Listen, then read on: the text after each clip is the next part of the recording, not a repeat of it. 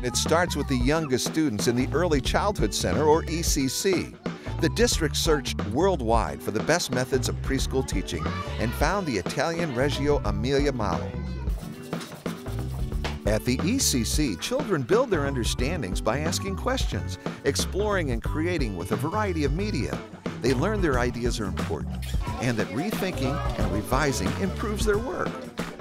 There's also a lot of personalized attention for each student, and so students are sort of pushed at their own pace.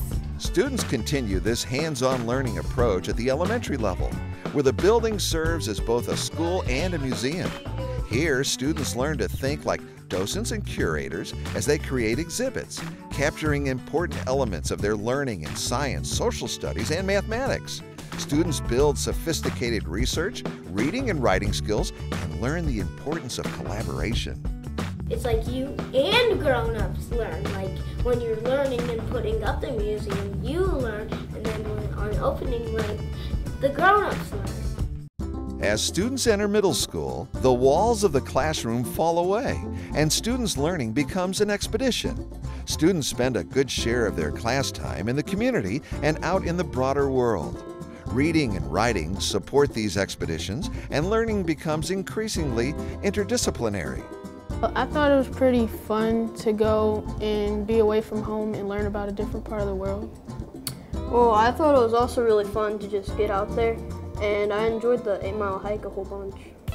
Once in high school, the 4 cornerstones of the district mission assume center stage, developing in students the skills to assume the roles of leaders, scholars, stewards, and citizens.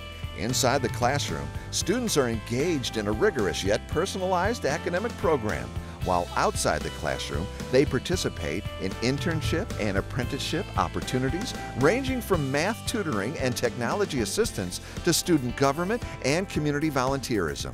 It's an environment that fosters success in school and beyond. To figure out who they are and what they hope to do in the future, figuring out the personality, figuring out their talents.